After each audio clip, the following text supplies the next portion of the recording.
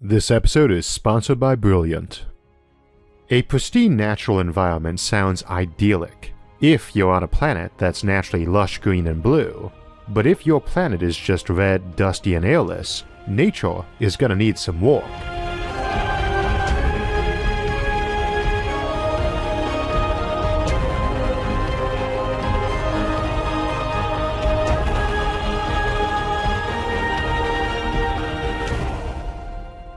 You and I live in an era when even a single human boot print on Mars would be a historic accomplishment, one that we hope, with fingers crossed, will happen in our lifetime.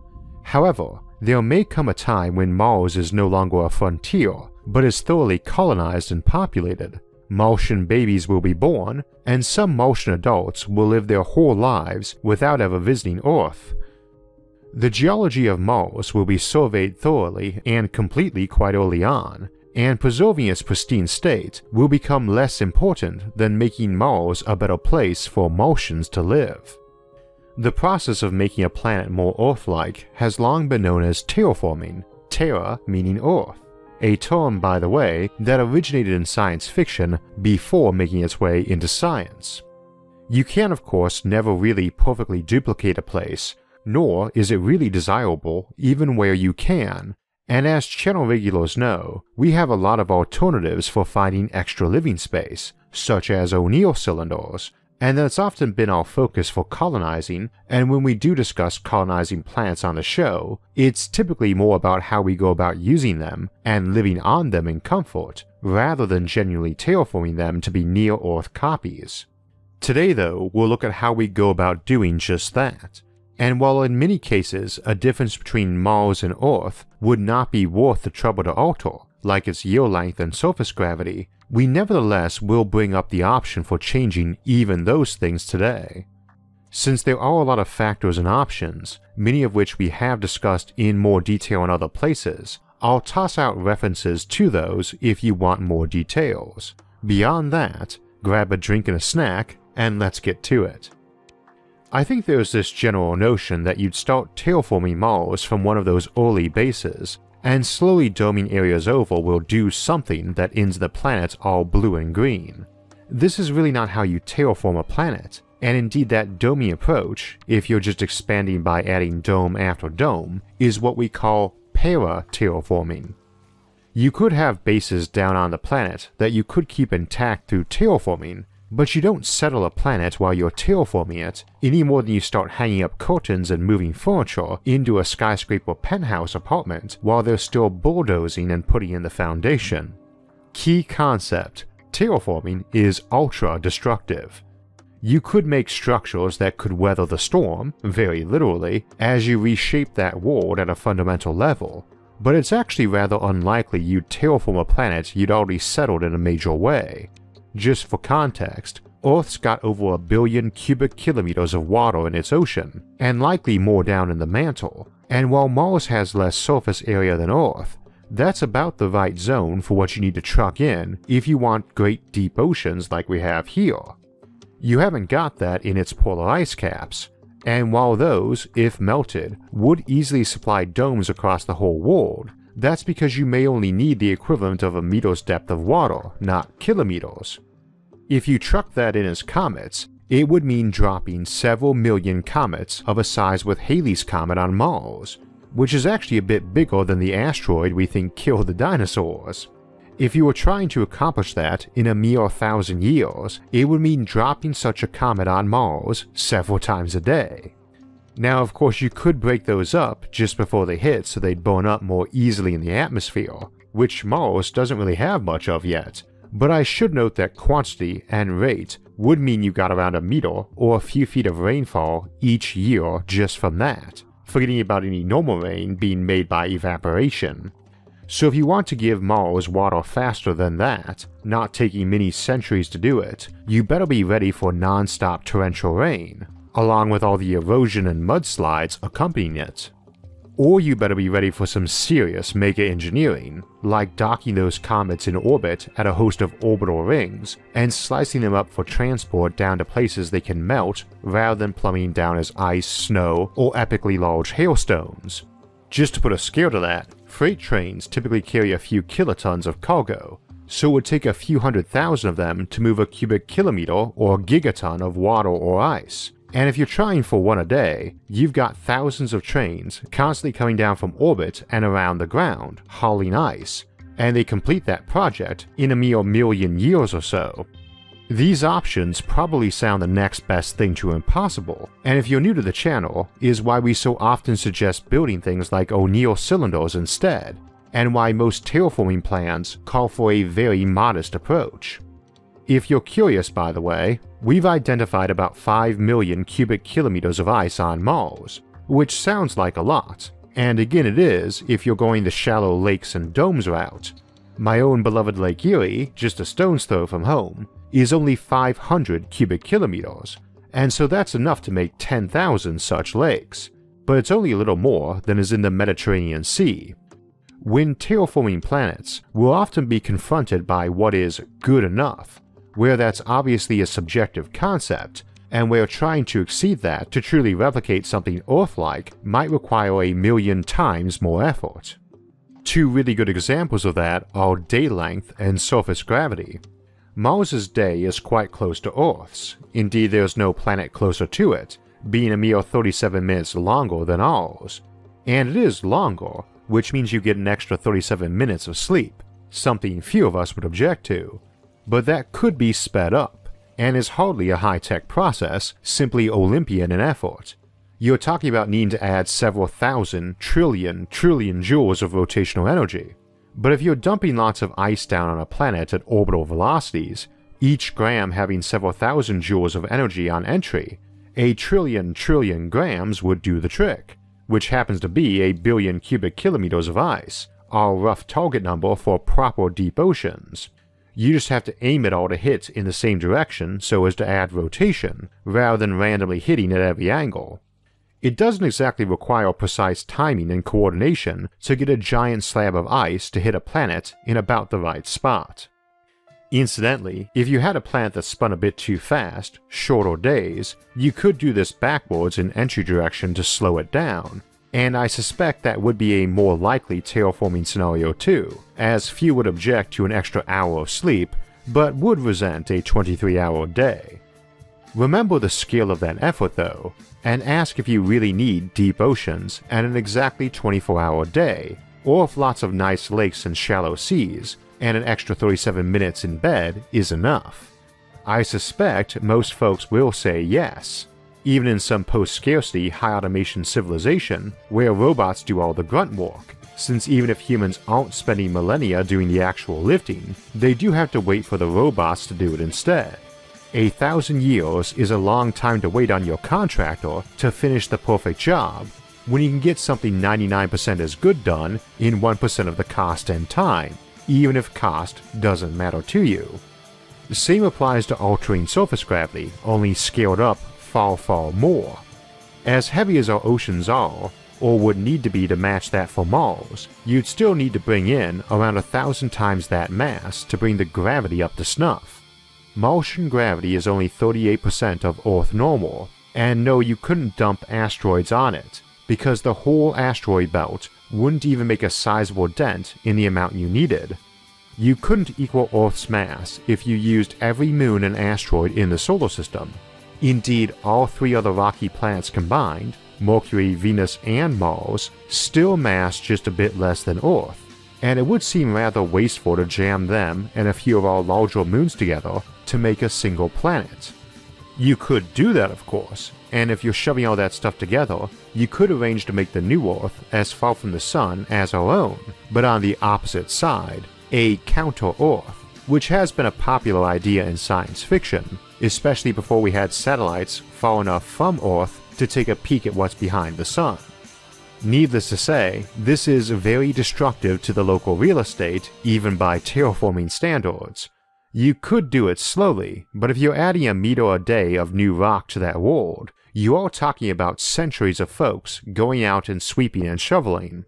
I'm willing to believe folks might be willing to put up with heavy rainfall and perpetual clouds for centuries, especially if we picked our settlers from places like Seattle or London. You might even get a few adventurous souls hoping to imitate Noah and willing to live there for an expedited process of constant torrential rain for many years. But I'm thinking having it rain dirt for centuries would be a non-starter for anyone trying to sell houses there. So again, we have to ask, what is good enough? Now we do have some tricks for sourcing that much matter, and actually needing less to achieve the right gravity, that involve using artificial black holes dumped into the middle of the planet, as we discussed in Colonizing Black Holes, or ripping the planet apart to reform it into a shell around a gaseous interior, but those are about the only sane ways to bring gravity up to Earth norm for Mars. Also, I love running a channel where dumping a black hole on a planet or ripping it apart to make a big shell world can be referred to as sane without the slightest trace of sarcasm.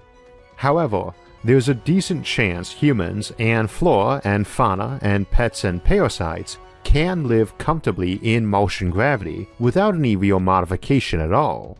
And such modifications, genetic or cybernetic, are certainly not off the table as pragmatic options.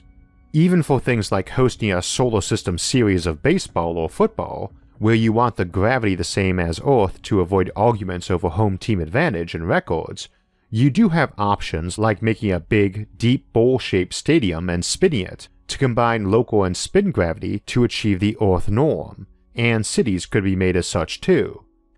In the absence of the right gravity, you've also got the problem with the right atmosphere, getting it thick enough and made of the right stuff, and keeping it from flying away. That last is not actually a gravity problem. More gravity helps for keeping atmospheres longer, they all leak incidentally, even ours, but it mostly comes down to a lack of a real magnetosphere. With that, Mars could hoard an atmosphere, and even our moon probably could. But there's more to it than simply dumping air down or baking oxygen out of the rocks. In this case, it isn't such a big issue for transport though.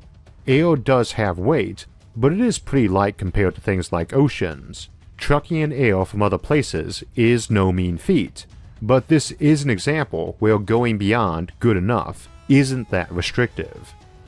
A couple notes. Mars has plenty of oxygen. Oxygen is the third most plentiful element in the universe, and it's easy to forget that just about everything we think of as rock or dirt has a ton of oxygen in it.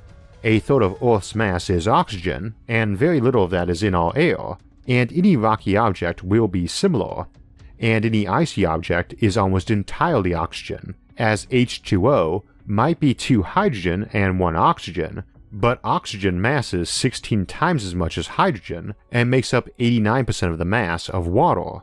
So you don't need to bring oxygen in for air, but most of what we call air is nitrogen. No, we don't need that to breathe, but our plants do. You can pressurize domes to normal Earth atmosphere even though they're only a few meters, not kilometers high, and thus use very little nitrogen, which Mars hasn't got a lot of as best as we can tell. But if you want to grow plants outdoors, you need that nitrogen in bulk, and probably need to raid Venus or Titan for it. Now you also don't need full pressure to walk around in. Indeed, we routinely under-pressurize spacesuits so they leak less. Leakage is always faster the bigger the pressure difference on the sides of a crack or seam. So we go with pure oxygen a lot for suit mixes, and a lower pressure inside that suit. But if you want that regular pressure and air on Mars, you actually need to use more air per unit of surface area than Earth has, as pressure outside a sealed suit or can is essentially weight of air over you, and the same mass of air on Mars has less weight. So you need more air to get the same pressure, and since there is less gravity yanking it down, it's going to rise up even higher towards space than our atmosphere does. Another option is to use a denser mix of gases, possibly using a gas like sulfur hexafluoride, which is an inert, non-toxic gas that is a potent greenhouse gas and is 5 times heavier than air. It also has the effect of lowering the tone of your voice, which may mean we come to think of Martians, which live in such an atmosphere, as having deep voices. That is going to result in some very different weather patterns, but they'd still be fairly analogous to Earth, especially in contrast to the current weather there, which is dust storms. It also means all of your orbiting objects need to orbit higher not to be getting dragged on by the atmosphere, and furthermore, it also negates some of the advantage Mars has over Earth to a spacefaring civilization, since its low gravity and minimal atmosphere make launching from ground to orbit much easier. You need to launch higher and through more air, though it would still be easier than on Earth.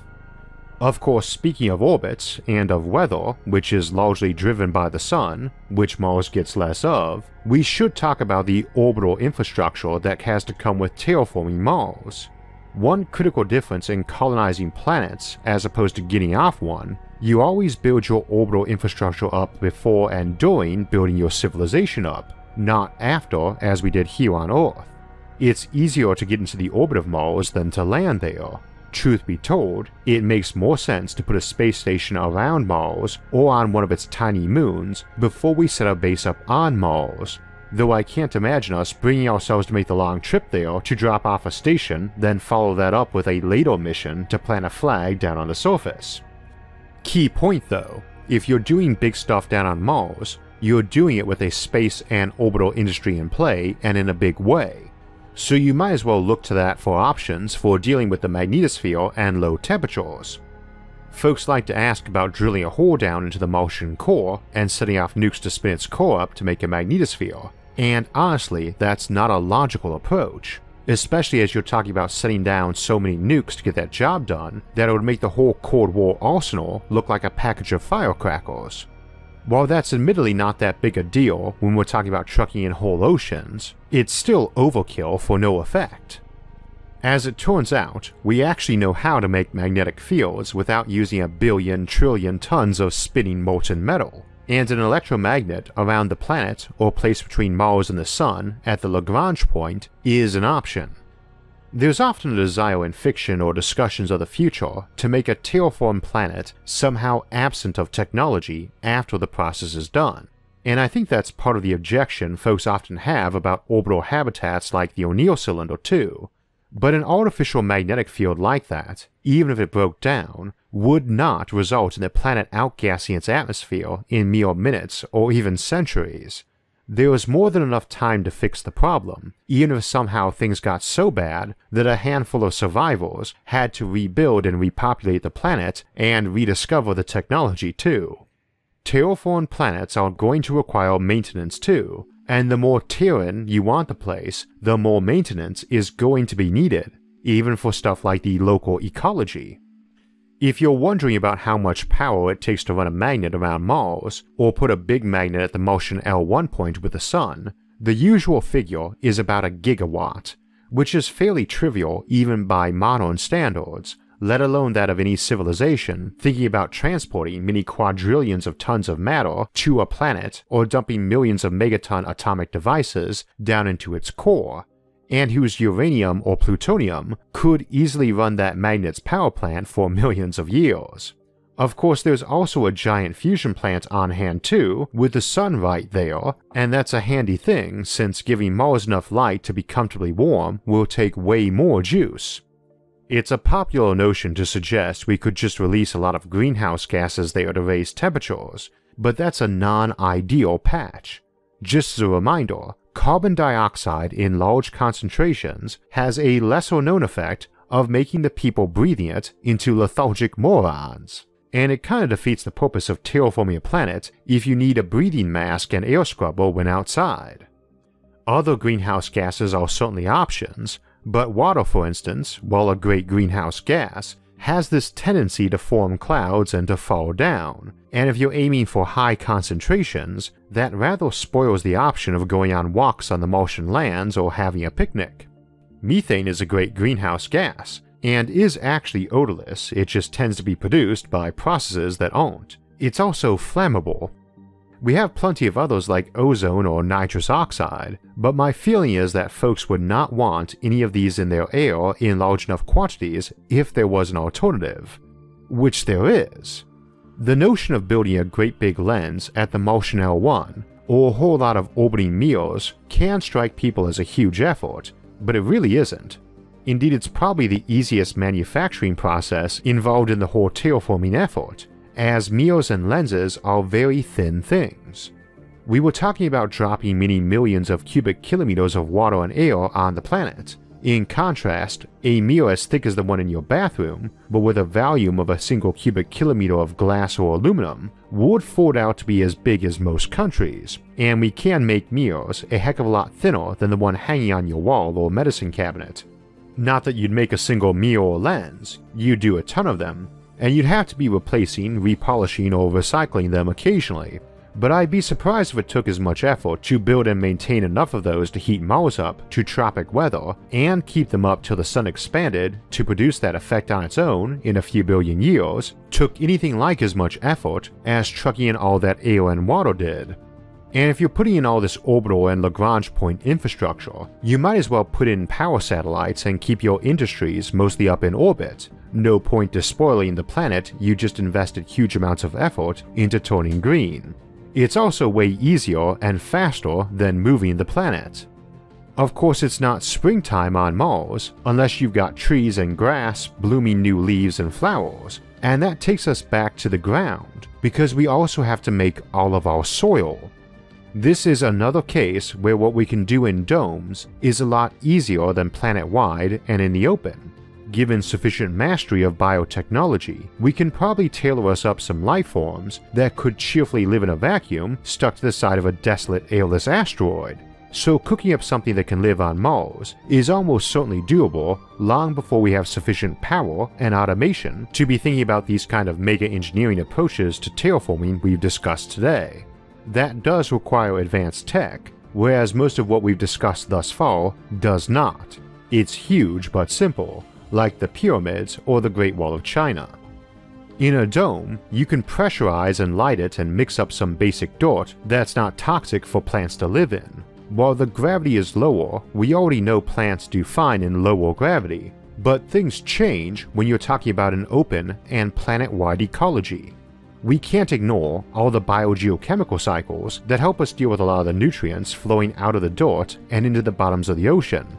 We can't ignore that the rock on Mars is not chemically the same as what it is on Earth, and not something you could just throw in a box with air and water and light and some seeds and microbiota and expect to get healthy plants from. You are going to have to make every last inch of soil on that planet, and you might decide the easiest and most sustainable approach is to plow up several meters everywhere you go. Throw that into giant mobile separators to get the basic chemistry and soil particle sizes and shapes right, dump it into huge bioreactors full of nutrient and bacteria, bake down a layer of ceramic or foil to act as a liner to keep lower layers of Mars from contaminating that new soil, then dump that slurry back down again in layers as you start getting plants and roots in there so all the stuff doesn't mudslide on you as you start the weather and rains going.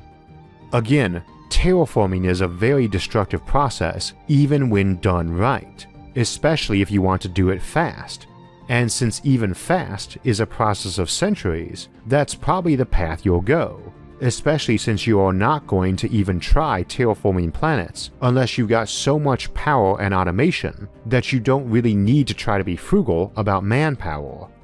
Keep in mind though, that's why we often say rotating habitats are better, since ironically, it's actually easier to build and terraform a big metal can than a genuine existing planet, even adjusting for the size differential of living area.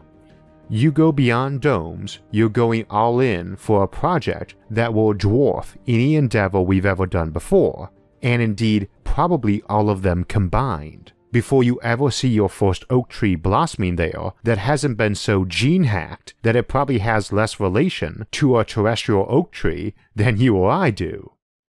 We can't ignore all the ecological cycles that even once in place in simple form are not going to mimic Earth too well. A tree might grow just fine in low Martian gravity. Indeed, it might grow far better and get you trees that sneered at little redwoods. But that sort of thing really affects all the ecology going on under its majestic branches and canopy. You can probably force it to mimic Earth, but this is an example where not only would good enough tend to come into play, but likely be viewed as a bonus feature. There's probably 1 trillion planets out there in the galaxy that are as amenable to terraforming as Mars is, and doubtless at least many thousands, will be close enough to Earth in almost every variable of lighting, gravity, calendar, etc. that most folks wouldn't notice without careful measure. So for all the others, why bother making carbon copies? Better perhaps to make every planet unique, where you terraform only the low-hanging fruit, or those aspects we really need to feel at home, once we've adjusted to our new home, mentally, or even physiologically. In that light, of course, we might often find that expediting our own adaptations, or going beyond what evolution or even biology would permit, might be a path that is easier or offers us more uniqueness options than terraforming, what we call bioforming. And of course that's something we arguably already have done extensively with a lot of life on Earth, even our best friend, the dog. Just ask the poodle. But for Mars, the first world we think to terraform, and arguably our closest sandbox to experiment and perfect our technique on, I think we can't really all say we've terraformed it, brought spring to a desolate and dead world, until any regular-old modern human could take their regular-old modern dog out on the Martian prairies and forests with a frisbee and a picnic basket, and in no more gear than a t-shirt, shorts, and a hat. For me, that's good enough. And while getting there would take a long time, and an incredible amount of work, as we are essentially building an entire world, as we saw today, it can be done, if we want it bad enough. We were talking today about how you'd need to generate a magnetosphere on Mars to keep the air in and adjust pressure, and how that's going to work out as a thicker and taller atmosphere than on Earth because of the lower gravity. Things like this can be counterintuitive sometimes, and it helps to have a background in the sciences to grasp it. And if you want to learn more about pressure and how it works, there's a good quiz on it over at Brilliant, as well as courses on magnetics if you want to understand how those help keep atmospheres in, and how much energy it would take to run one for a whole planet. Brilliant is a problem-solving website and app with a hands-on approach, with over 50 interactive courses in math, science, and computer science. All of their courses have storytelling, code writing, interactive challenges, and problems to solve, and you can even download these courses to take offline with their mobile apps. If you'd like to learn more science, math, and computer science, go to brilliant.org/IsaacArthur and sign up for free. And also, the first 200 people that go to that link will get 20% off the annual premium subscription, so you can solve all the daily challenges in the archives and access dozens of problem-solving courses. So next week we'll be celebrating SFIA's 5th anniversary by returning to one of our favorite topics, the Fermi Paradox, to look at the role that extinction might play in either limiting the number of intelligent civilizations that arise, or ending them after they've arisen as galactic players.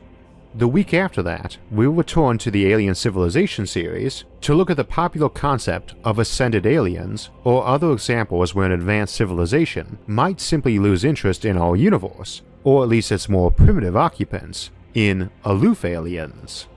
For alerts when those and other episodes come out, make sure to subscribe to the channel and hit the notifications bell. And if you enjoyed this episode, hit the like button and share it with others.